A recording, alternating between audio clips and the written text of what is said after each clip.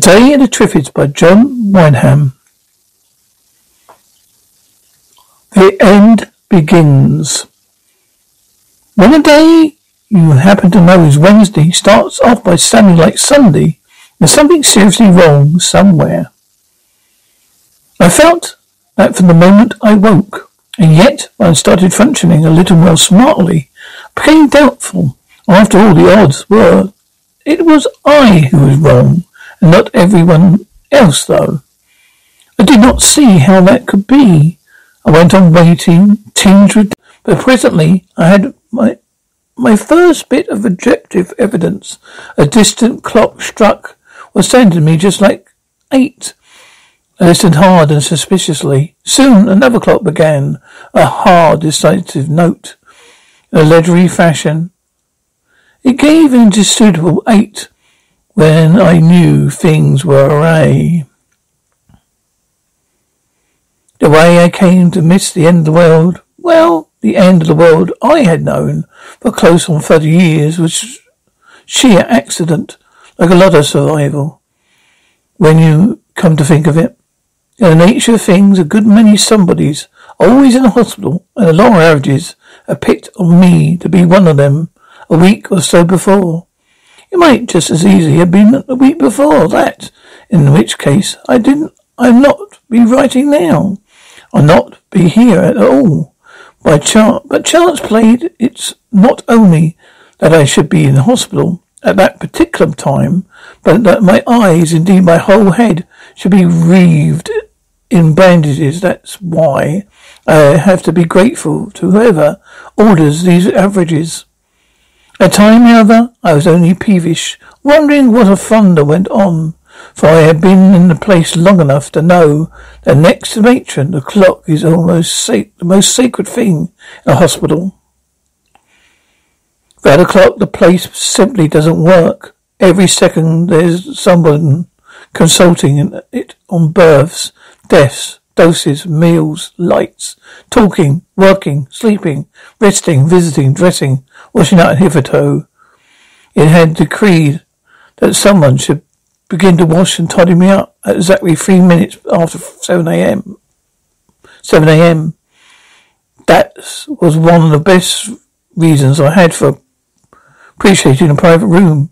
In a private ward, the messy proceedings would have taken place and the wholly necessary hour earlier. But here, today's clocks of averaging variability will continue to strike 8 in all directions, and still nobody had shown up. Much as I disliked the sponging process and useless as it had been to just the help of a guiding hand, as far as the bathroom could eliminate it, its failure to occur was highly discouraging. Besides, it was normally a close forerunner of breakfast, and I was feeling hungry.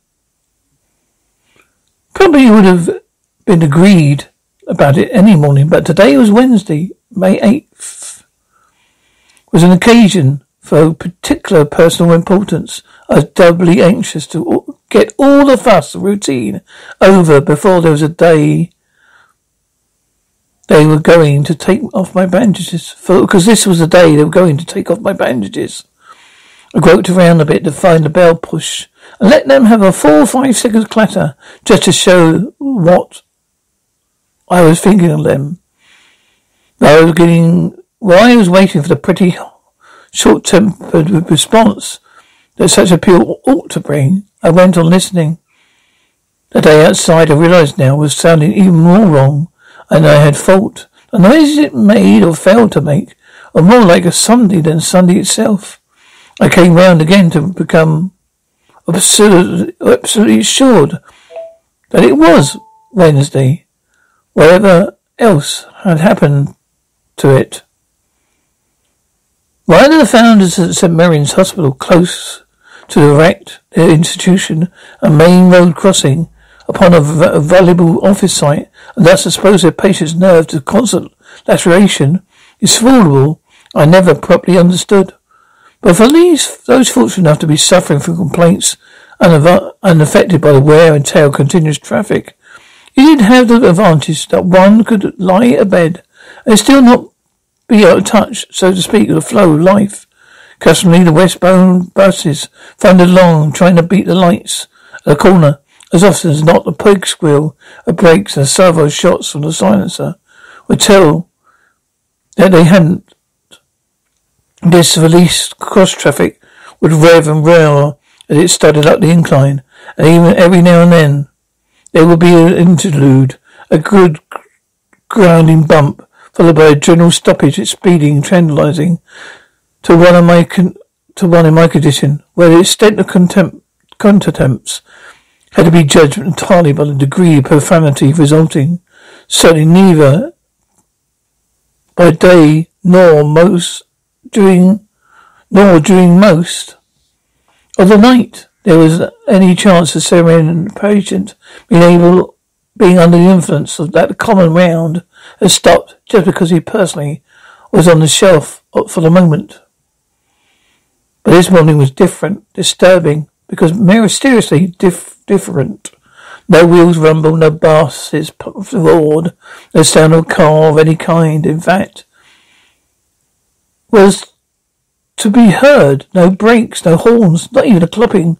A few rare horses that still occasionally passed, nor, as they should be at such an hour, the cosmopolitan tramp or work-bound feet.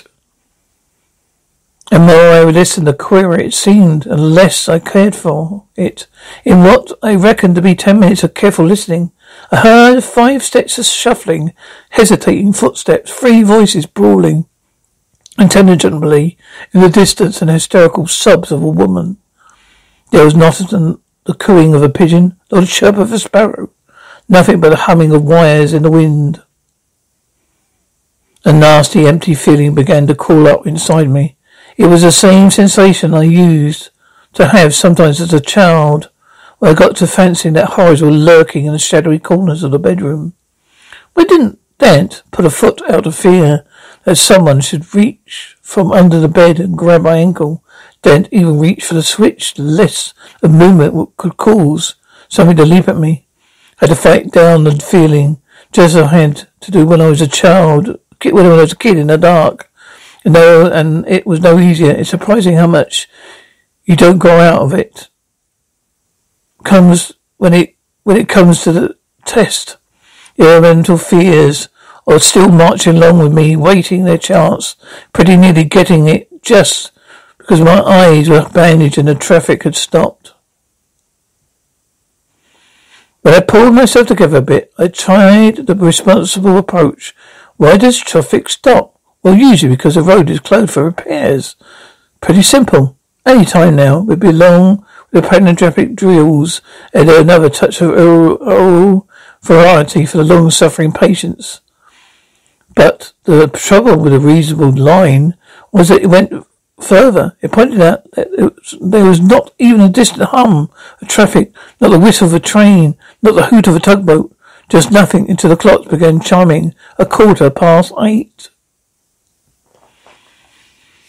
The temptations are not to take a peep, not more than a peep, of course, just enough to get some idea what on earth could be happening was immense, but I restrained it. For one thing, a peep was far less simple, matter if it sounded. I wasn't in just a case of lifting a blindfold. There were lots of pads and bandages, but more important, I was scared to try. A week's complete blindness can do a lot to frighten you out of taking chances with your sight. It's true they intended to remove the bandages today, but that would be done in a special dim light. They would allow them to stay off only if the inspection of my eyes was satisfactory.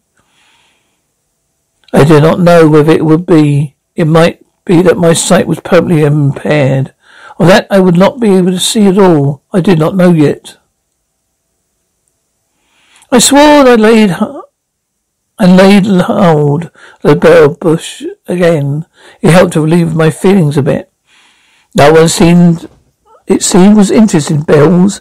Again, get as much sore as worried. It's stimulating to be dependent.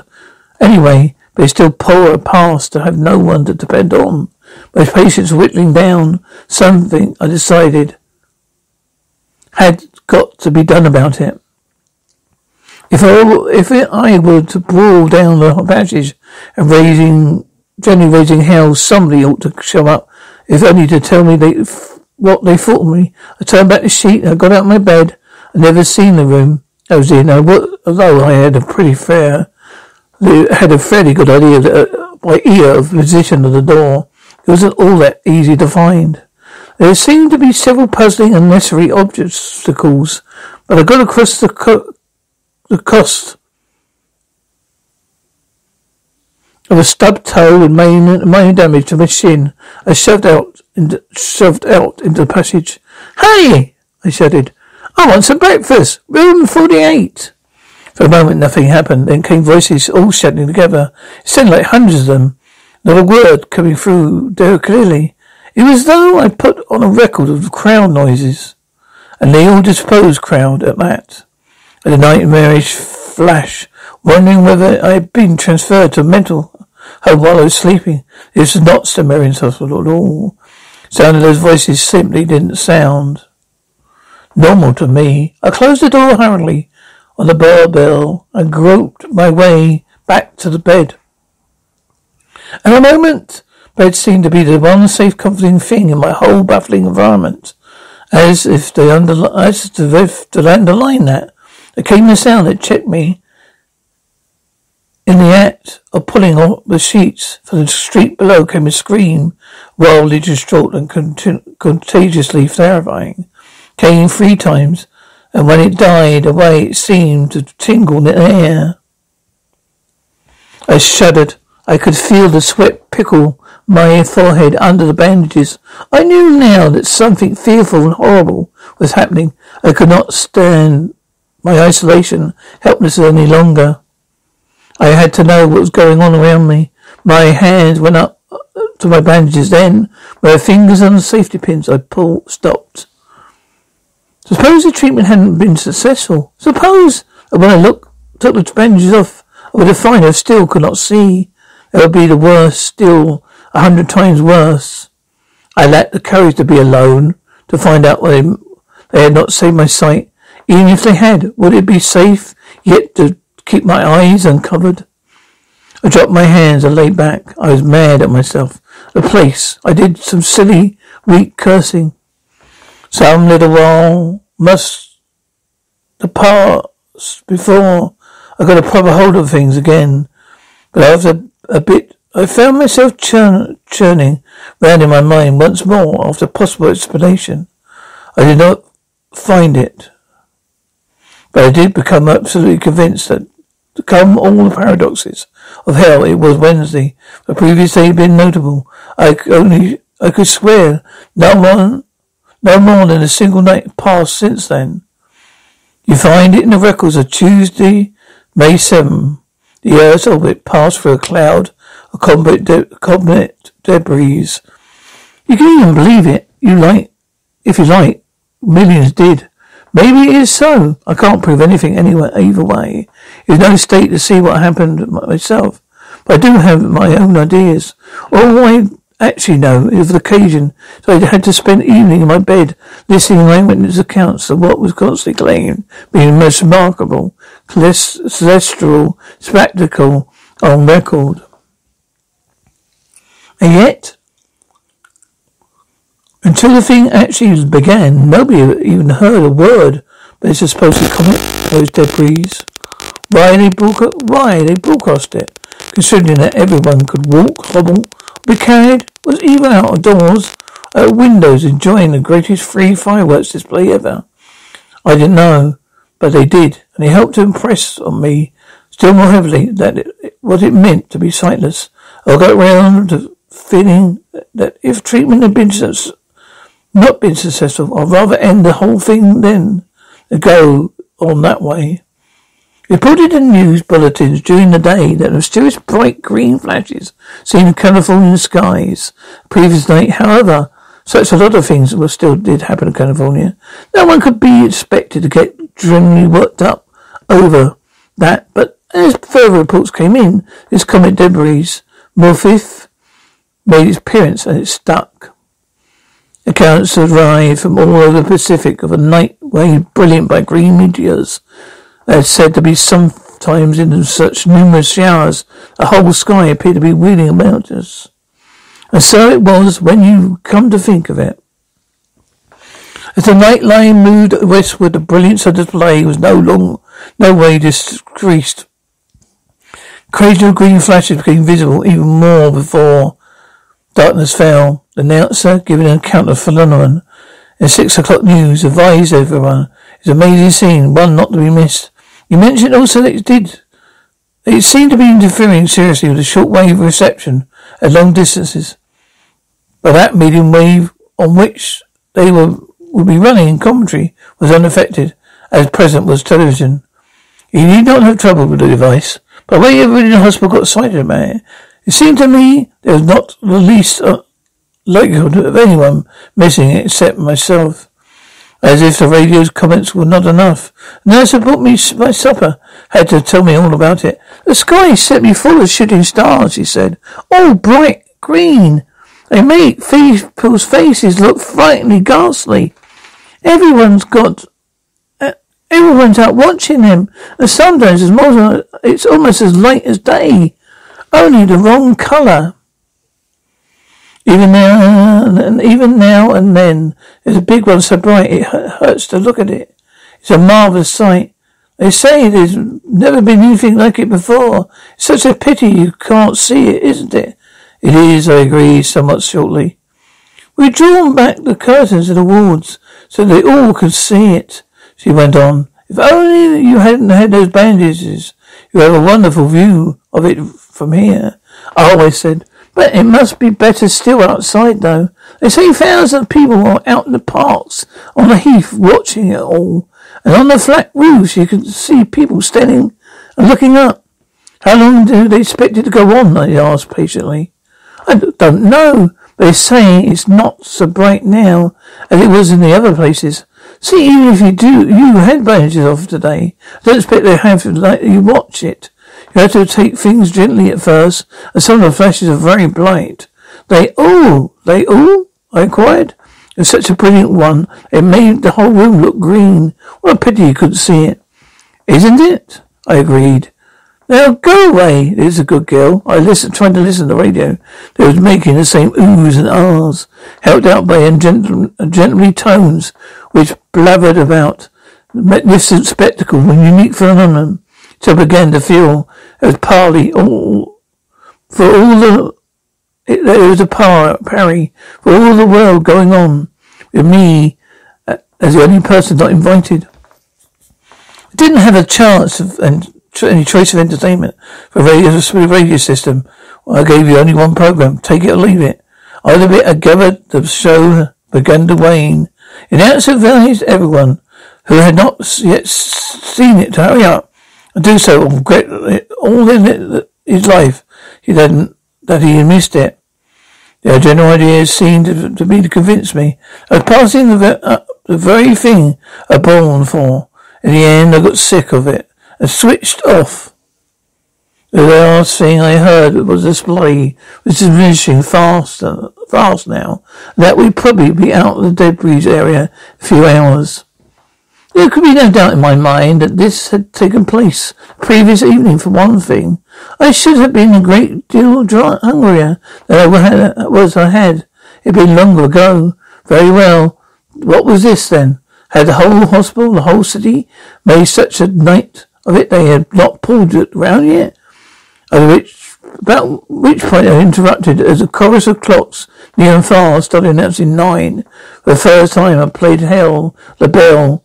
As I lay waiting, I could hear a sound of sort of monotonousness beyond the door. It seemed composed of whimperings, sliverings, and shufflings, punctuated occasionally by a raised voice in the distance, but still no one came to my room. By this time I was slipping back once more. The nasty, childish fancies were on me again. I found myself waiting for the unseeable door to open the horrible things to come paddling in.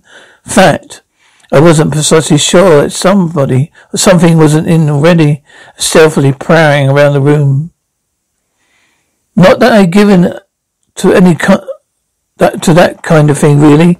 It was those damn bandages over my eyes that medley of voices shouted back to me down the corridor. But I certainly was getting willies. And once you get them, they grow. Already they were past the stage where you can shoo them off by whispering or singing at yourself. It came at last to the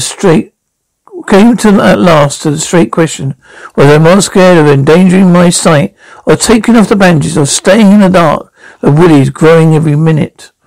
If I had been a day earlier, I don't know what I would have done, very likely the same in the end, but this day, I could at least tell myself, hang it, there can't be a lot of harm if I use common sense. After all, bandages are due to come off today. We'll risk it.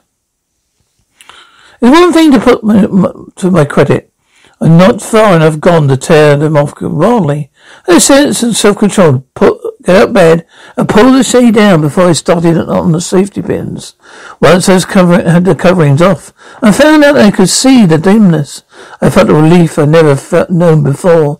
Nevertheless, the first thing I did was assuring myself there were indeed no malicious persons or things lurking under the bed or anything, anywhere, elsewhere to slip a chair back under the door handle. I could indeed begin to get a better grip on myself. Then I made myself take a full hour, gradually getting used to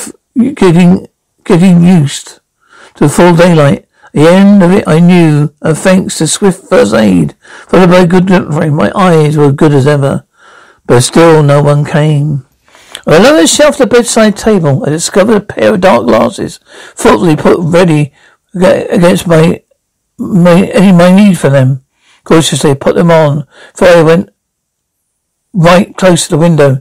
The lower pan, it was not made to open.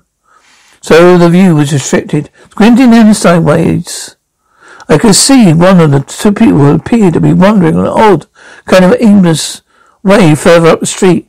But what struck me most at once was the hot sharpness and clear definition of everything. In the distant housetops, wide across opposite roofs. I noticed that no chimney, large or small, was smoking. I found my clothes hung tightly in a cupboard. I'm beginning to feel more normal once. I had them on. There was some cigarettes still in the case. I lit one, began to get in the state of mind where, though everything was still undeniably queer, I could no longer understand why I'd been so near panic. It's not easy to think oneself back to the look of those days. I had to be more self-reliant now. But then there was no such routine. Things was so interlinked. Each one of us so steadily did his little part in the right place. And it was easy to mistake habitat, accustomed for the natural law. And all the most disturbing, though, when the routine was in my way, it was in any way upset. When almost half a lifetime had been spent on one conception of order, reincarnation, is no 5 minutes business. Looking back at the shape of things then, the amount we did not care to know about our daily lives, not astonishing, but somehow it is a bit shocking. I knew practically nothing, for instance, of such ordinary things as how my food reached me, which was where the fresh water came from, the clothes I wore, or woven, I made, how the changes of cities kept them healthy. All my life had become a complexity specialist, all attending their own jobs with more or less efficiency, and expecting others to do the same. It made it incredible to me. Therefore, all the complete disorganization could have taken the hospital. Someone somewhere, I was sure, must have had it in hand. Unfortunately, if it is somebody, it was somebody who had forgotten all about room 48. Nevertheless, when I did go to the door again and peer out into the corridor, I was forced to realize that whatever bad happened, is affecting a great deal more than a single habitat of room 48. Just then there was one voice there. Just then, no one in sight. Low in the distance, I could hear a persuasive murmur voices. The sound of shuffling footsteps. Occasional larger voice, echoing, hollering in the hall corridors. But nothing like the din that shut out before. This time I did not shout. I stepped out cautiously. Why cautiously? I don't know. It was just something that induced it.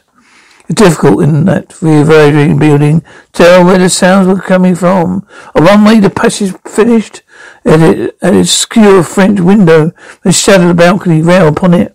So I went the other rounding a corner. I found myself out in the private room wing on the broader corridor. At the end of the corridor, where the doors were walled, the panels were frosted, save for ovals of clear glass at the face level. I opened the door. It's pretty dark in there. Curtains evidently had been drawn over the previous night's play was over, and there was still drawn.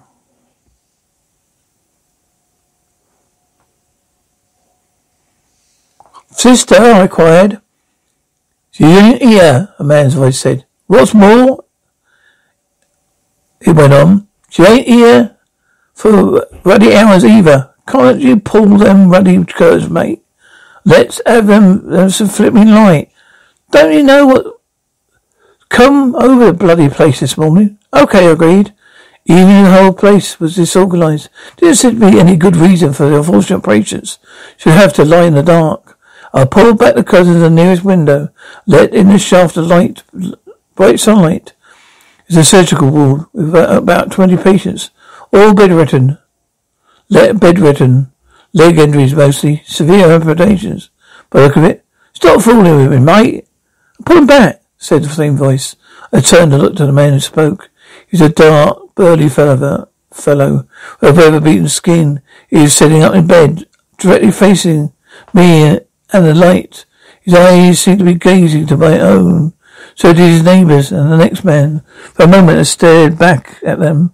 I took that long to register. Then they seemed to be stuck, I said. I'll find someone to see to them. With that I fled from the ward. I was shaking again. Couldn't have done with stiff drink. The thing was beginning to sink in. I found it difficult to believe that all the men in the ward could be blind, and yet the elevator wasn't working, so I started down the stairs. On the first floor, I pulled myself together and plucked the courage to look into another ward. The wall on my beds were all disarranged. At first I thought the place was empty, but it wasn't, not quite. 2 men in nightclothes lay on the floor. One was soaked in blood, one healed her incision, and the other looked as if some kind of congestion had seized him. They were both quite dead. The rest had gone. Back on the stairs once more, I realized most of the background voices I had been hearing all the time were coming up from below. They were louder and closer now. Hesitated a moment, but they seemed to be nothing. But to go on making my way down. On the next turn, I nearly tripped over a man who lay across my way. Shadow, the bottom of the flight, lay somewhere. Somebody who actually had tripped over him and cracked his head on the stone steps as he landed. At last I reached the final turn where I could stand, look down into the main hall. Seemingly everyone in the place was able to move. Must have been made distinctly for that spot, even for the idea of finding help getting outside. Maybe some of them had got out. One of the main entrance doors was wide open, but most of them couldn't find it. There was a tight-packed mob of men and women, nearly all of them in their hospital nightclothes, moving slowly and helplessly around. Emotion pressed there on the outskirts, cruelly against marble corridors or ornamental projections. Some of them were crushed breathlessly against the walls. Now and then one would trip. The press of the bodies allowed him to fall. There was little chance you would let him come up again. The place looked well. Maybe you will have to have seen some of Dora's pictures of sinners in hell. but Dory couldn't include the sounds of sobbing and numerous moaning, an occasional forlorn cry. Me too. It was all I could stand. I fled back up the stairs. There was a feeling that I ought to do something about it. Lead them out onto the street, perhaps. Put an end to their dreadful slow running. But a glance had been enough to show I could not hope to make my way to the door to guide them near. Besides, if I were to, I did not get to them outside. But then I sat down on a step for a while to get over it. My head into my hands. The awful conglomerate sound in my ears all the time. Then I searched for. I found another staircase with a narrow surface flight which led me out the back way into the yard. Maybe you're not telling this part too well. The whole thing was so unexpected and shocking, and for a time I deliberately tried not to remember the details. Just then I was feeling much as though it were a nightmare from which I was desperately but vainly seeking relief.